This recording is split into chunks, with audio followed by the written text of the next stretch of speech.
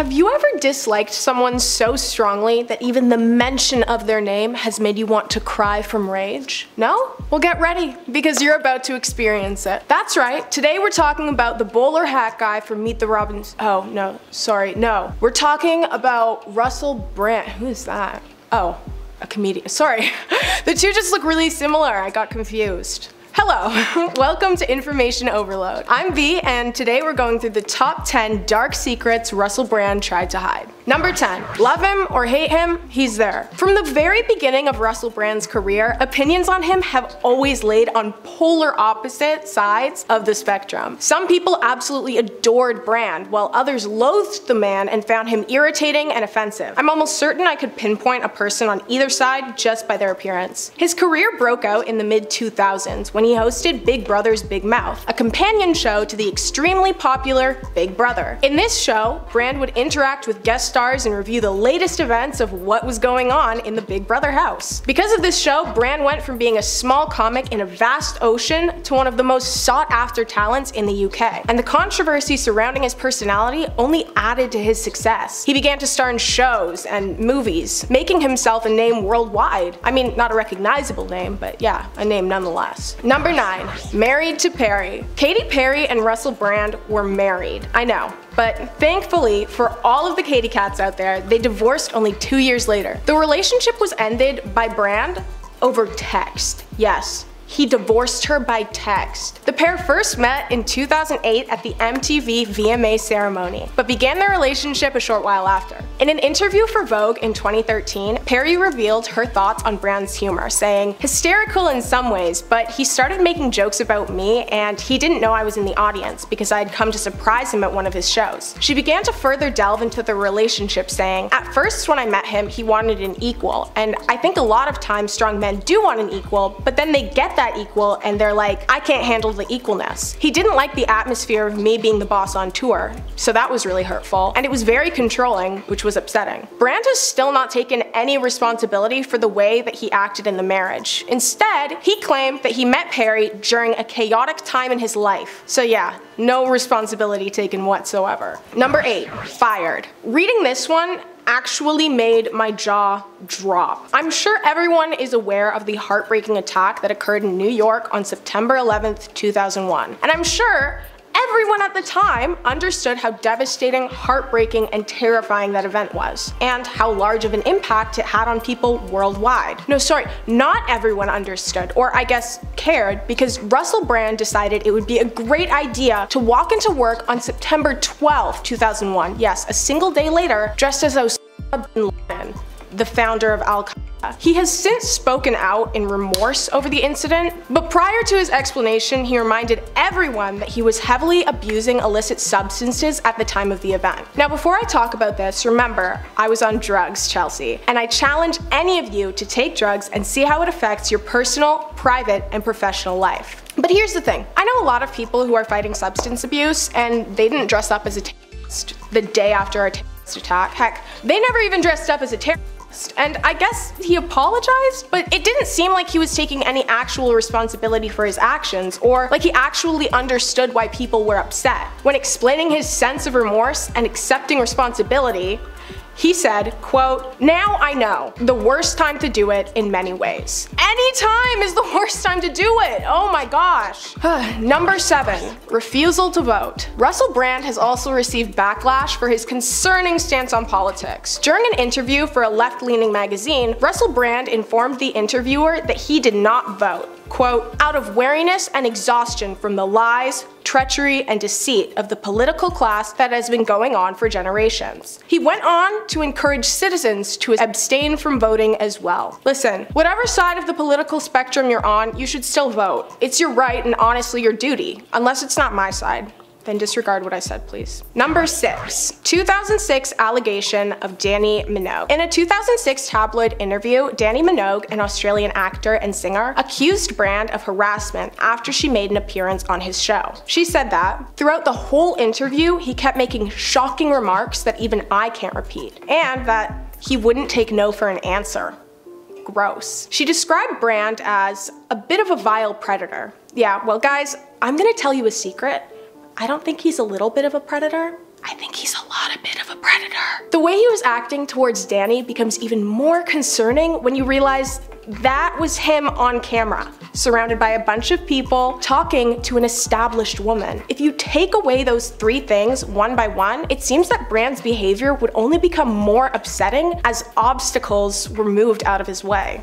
Disgusting. Number 5, 2008 Sachsgate. On October 18th, 2008, on Bran's show, Jonathan Ross and Russel Bran participated in a series of suggestive, lewd, and downright disgusting messages, which were left on the answering machine of 78-year-old actor Andrew Sachs. These messages included Ross saying, "He bleeped your granddaughter," referring to a relationship that Bran had had with Georgina Bailey, Andrew's granddaughter. Yeah, so this show was aired, but no, not live, it was pre-recorded. That all could have been cut out or edited, but for some reason, no, I know the reason, the show was aired. Over 40,000 people reported the program, calling it grossly offensive, true, and the corporation was fined £150,000. Bran resigned, Ross was suspended from the BBC for 12 weeks, and the radio controller Leslie Douglas retired. The BBC Trust added on, stating the calls were a deplorable intrusion with no editorial justification.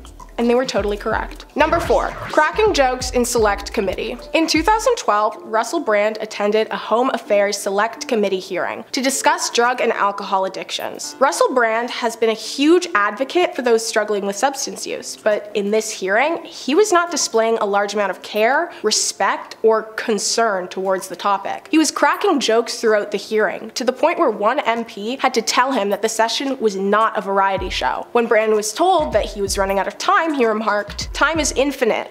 Girl, what? This man is actually infuriating. To be invited onto a panel to discuss a topic that you have dedicated so much time to supporting and assisting in just to make a mockery is so insulting, and I'm sure embarrassing for whoever invited him. Just a really immature move on Bran's part. Some have mentioned that he may have been uncomfortable and was trying to make jokes to ease the tension, but this is a serious topic. There should be tension. And he had comfortably spoken about it in the past, so I'm not too inclined to believe that he was being anything but an immature attention seeker. Sorry, not sorry. Number 3, award for most obnoxious goes to... At several awards shows, Bran has created chaos within the live broadcast. At the NME Awards in 2006, Bob Geldof insulted Bran, who responded in an offensive fashion, stating, "The musician and campaigner was only an expert on famine because he had been dining out on I Don't Like Mondays for 30 years. In 2008, while hosting the MTV Music Awards, Bran told the American audience that their then current president, George Bush, quote, "wouldn't even be trusted with scissors,"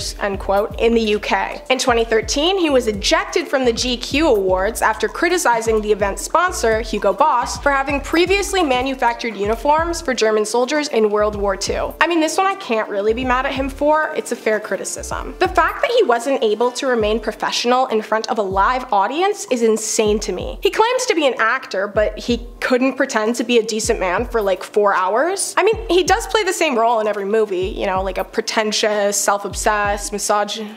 Wait a minute. No, that's just him.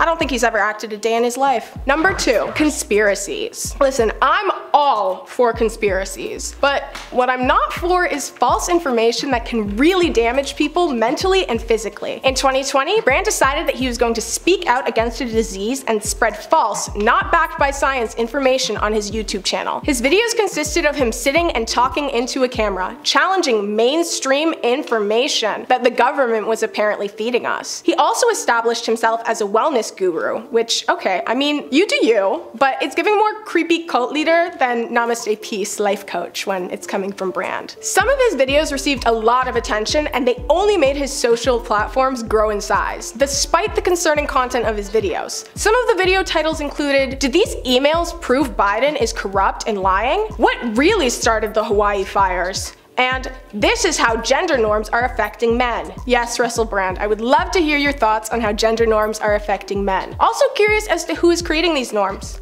I'm gonna give you a hint. It's not women. These titles only further display the ignorance and enlarged ego that this man has. Some people, and by some people I mean myself, look at him and see a raging narcissist who truthfully believes he can do no wrong, and that he's smarter than everyone else in the entire world. Number 1. allegations. I am going to be providing a disclaimer for our last point. There are mentions of harassment, SA, domestic violence, grooming, and psychological violence. I'm also required to say that everything reported so far is alleged. Russel Bran has recently been accused of several counts of SA by 4 different women from 2006 to 2013. The first allegation is from a woman who dated Bran for 3 months in 2006. The woman was in secondary school at the time while Bran was hosting his Big Brother show and 30 years old. She claims that Bran SA'd her several times over the duration of their relationship. She described Bran as controlling, manipulative, and emotionally damaging. She recalled that Bran would give her scripts to deceive her parents with. He told her to save his name in her phone as Kathy to avoid suspicion. She was also told to hide the relationship from friends and family, which Kathy later described as an isolating experience. The next allegation comes from Jordan Martin, reporting that Bran had been physically violent towards her and SA'd her multiple times over the span of their 6-month relationship. After finding out that Jordan had spoken to an ex-boyfriend, Bran took her phone and ripped it apart, removing the battery. He then touched her inappropriately. Jordan was not ready for this intrusion and recalls the whole event as extremely unpleasant. The same month Bran filed for divorce to Katy Perry, he allegedly SA'd a woman in his own home. He blocked her exit and refused to allow her to leave. After the incident, Bran texted her that he was sorry and described his behavior as crazy and selfish. The same day as the attack, the woman went to a center, where she had therapy treatment for 5 months. At the time, she considered taking legal action, but ultimately decided against it. The final allegation comes from a woman claiming that these events took place in 2013. She reported that she and Bran met at an AA meeting and then the two started working together shortly after. On one occasion at Bran's house, he attempted to force her into act, but eventually got angry at her refusal and shouted at her that she was fired. She mentions that someone who had been working in the house at the time of the incident apologized for not helping her, saying that they were all so scared of him. She never reported the incident out of fear for what it may do to her career. In response, Bran has denied all allegations, saying that they're money grabs and coordinated attacks